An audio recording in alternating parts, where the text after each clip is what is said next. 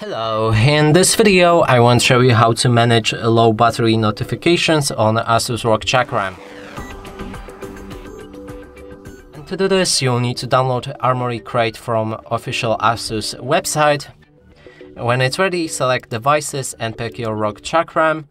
Go for the power, and here you can see your battery percentage of the mouse and its state. So currently mine is charging as it's connected using the cable.